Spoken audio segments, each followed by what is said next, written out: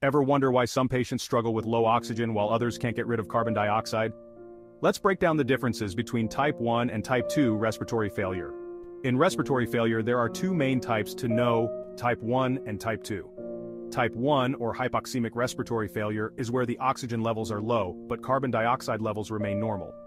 This happens due to a ventilation-perfusion mismatch, where parts of the lung are poorly ventilated but still perfused.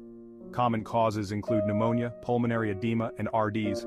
On the other hand, type 2 or hypercapnic respiratory failure is when both oxygen and carbon dioxide levels are abnormal, specifically CO2 is elevated.